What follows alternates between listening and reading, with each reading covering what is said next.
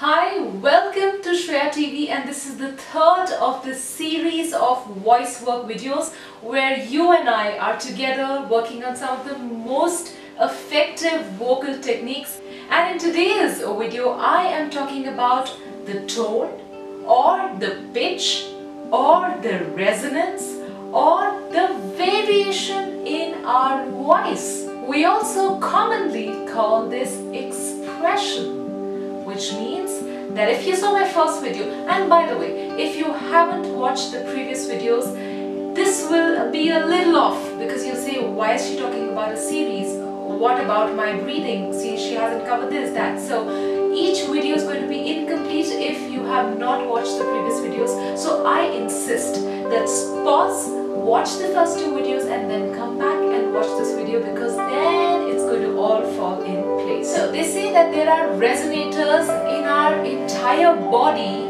from where the voice really comes out. So when someone says that, hey, this person speaks from the heart, is the voice really coming from here or here?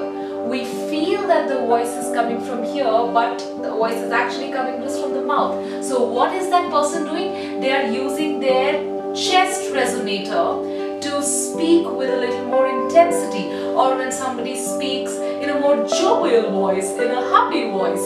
So they are speaking from a head space, they are speaking from an exciting phase. When somebody speaks with a lot of excitement, enthusiasm, happiness and delight, so then that person engages more of their face, the nose essentially, when they're speaking, nose muscle. So I want you to quickly understand what these resonators in our body are and how do you bring them alive. So the first resonator we are going to activate is the chest resonator.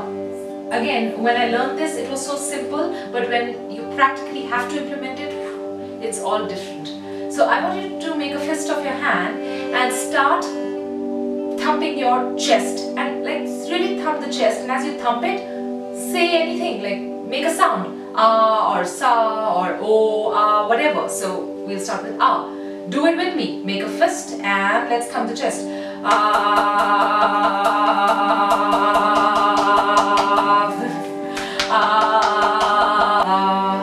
Stop. Do you feel the vibration in the chest? You have just activated the chest resonators, because this is your low voice, this is your deep voice, this is your intense voice. When somebody is more authoritative or assertive, more orderly, that's when the person requires to use the chest voice, the low voice, the deep voice, because that's how the expression will come out. So let's say you're not happy with a colleague's performance, whatever, or you want to discipline your child.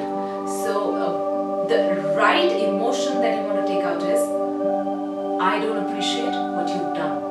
So you're ending on a lower note, in a chest voice. I think it's time we talk about your performance. Ending on a lower note and in general speaking in a deep voice. So a voice which has a low scale, low, deep, intense voice is a voice that is in a way taken more seriously, as they say. So it's a lot of powerful people also intentionally work on their voice so that they can take out the deep chest voice, because it's an intense voice. So this voice sounds like it has a lot more gravitas. So if you feel that you don't sound powerful enough, if you feel that when you speak people don't listen to you enough, then maybe it's time to work on your chest resonators. But do you really think it's as simple that we just thump our chest a couple of times and the chest voice comes up? No, it's not actually as that simple. When you consciously want to work on it, it requires a little more practice. So you want to go a step further. So remember, we were taking that R sound, pick that sound again, and let's work on the low resonance of that sound. So deep breathe in.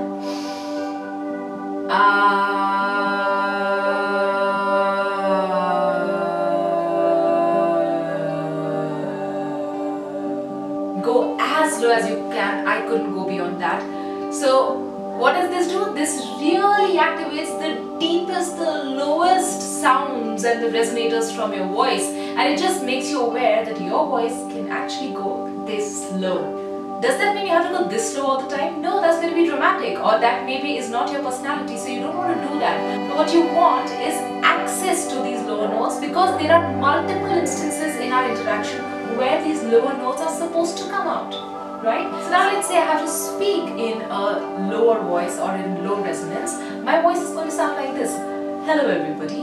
This is the third in the voice series where you and I are together working on the most effective vocal techniques to ensure that you not only sound successful but also more meaningful, powerful and authentic. Is there a difference between the voice that I just demonstrated and my actual voice? The first voice was consciously a lot more deeper. But a lot of people already have that voice. They already have this really deep, intense voice. So those people need to explore the other side of their voice, which is the higher notes, or also called the nose or the nasal resonators. Take your thumbs and press the nostrils and take out a sound. You want to say ah, you want to say E. Let's take out E. It's going to sound funny, but you have to do it because that's how you will know that this is the voice that takes us on higher notes. Start with me. Deep breathe in. Breathe out with E. E. Press the nostrils with me.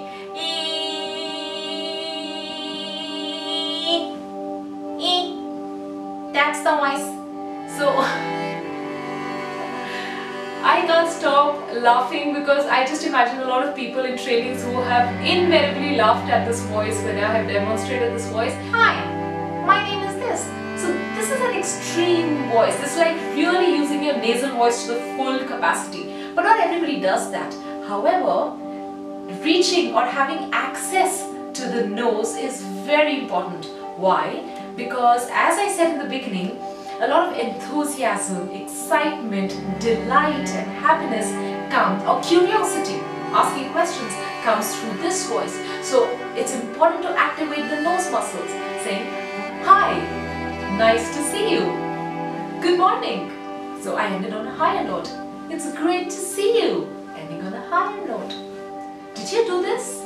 Ending on a higher note. If you feel that you have a naturally deep, intense voice, I consciously want you to start practicing the nose voice because that's going to bring out the other set of expressions that I just told you. So, hi, nice to meet you. So, we don't always have to use one or the other. It's not a forced thing, but it's important to have access to both these resonators so that whenever the appropriate expression or emotion comes in a sentence, we sound like that expression or emotion, which is why so many people say something but they don't sound like that person. I'm happy to meet you all. No, I'm happy to meet you all. Kills the impact, right? You don't want to talk like that. So you want to have access to both these resonators. So merely pressing the nostrils will not get you access to the higher notes, just like thumping the chest didn't. So what do? Pick up the same sound. Let's pick ah, and just like I went consciously lower in the ah, this time I'm going to consciously go higher in the ah and see how high I can go. You have to do it with me. I'm not doing this. You don't learn voice by listening to people. You learn voice work by doing it. So do it with me. Deep breathe in. And as we deep breathe out, ah, and we'll go up. Ready?